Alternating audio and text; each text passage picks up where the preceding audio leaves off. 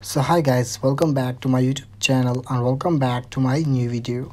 So guys, today in this video I am gonna be show you how to fix Safari could not install a profile due to an unknown error. So how you can fix this problem in this video I am going to be tell you. So first of all guys, simply you have to close this page and go back to the home screen.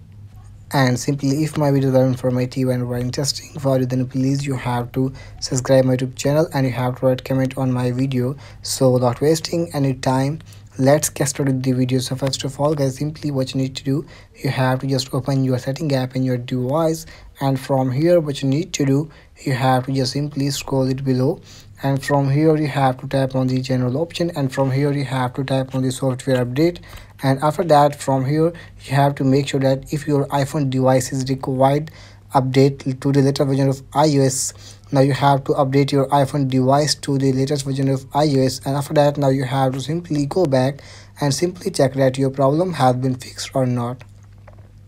So if it's not working and you are still facing this error, so I will tell you next method to solve the problem. Now you have to simply scroll it below, and from here you have to tap on the screen time, and from here you have to simply scroll it below, tap on content and privacy restrictions, and after that from here you have to turn off this toggle.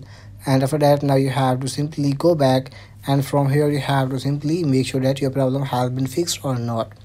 So next method is that what you need to do, you have to just simply scroll it below and you have to find Safari browser, and now you can see my Safari browser is available here.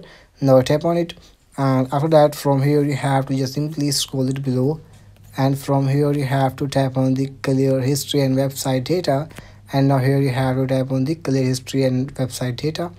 Now tap on the close tabs.